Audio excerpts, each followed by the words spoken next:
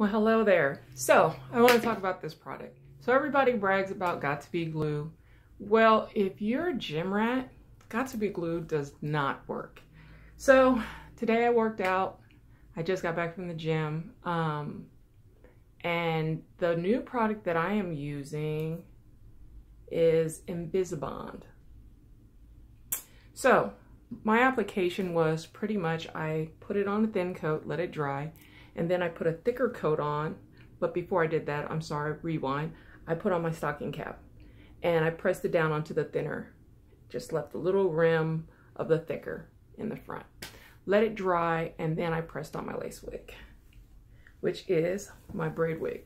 And the weight of my braid wig is so heavy that, meaning compared to human hair, that I wanted to make sure that this wasn't going anywhere.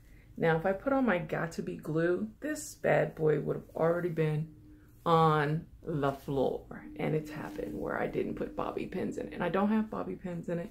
I don't have anything. It's really secure on there. It's on there. It's not going anywhere. No, my baby hairs took a bow. They laid down.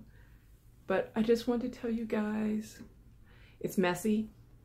It comes in different tones. This one is a light brown.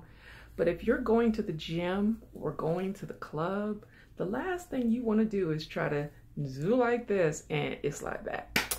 So, mind you, I was an avid of the lace wig glue. And unfortunately, you know, with any product that you use, you have to take your time taking it off. So the way I take mine off is I put a little oil on.